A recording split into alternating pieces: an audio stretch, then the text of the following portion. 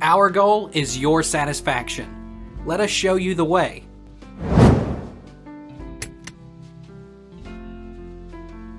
Do the Stark siblings ever reunite?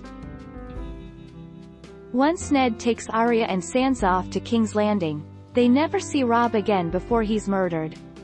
In the show, the surviving siblings reunite in Season 7 if you're talking purely Ned's seed, and Season 8 if you count Jon as part of the family. I do, because they were raised as siblings. Does Arya reunite with her wolf?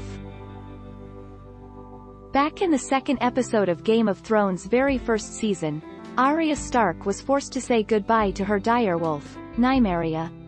And now, 6 full seasons later, they've finally met again. Their reunion in Stormborn is a reward for Thrones fans who've been watching all the way since the beginning. Does Arya reunite with her family? At least, in the final season of the HBO series, the remaining members of Ned Stark's family are together again. That means that yes, Jon Snow and Arya Stark reunited on Game of Thrones, and while not everything went as expected, it was still gratifying for fans to see. Take our lead. Let's help you make your mark.